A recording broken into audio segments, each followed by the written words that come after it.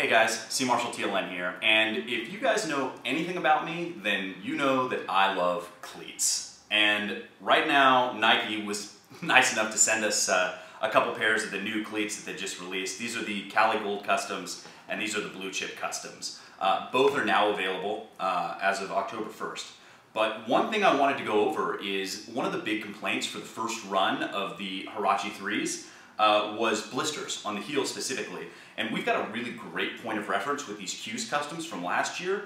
You can feel the difference in the heel. There's a lot less stitching on the new ones and a lot more padding. So I know this is something that Nike was paying attention to.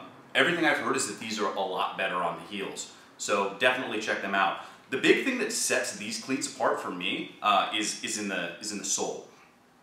And it's all of these additional cleats that you don't get from some of the other cleats on the market.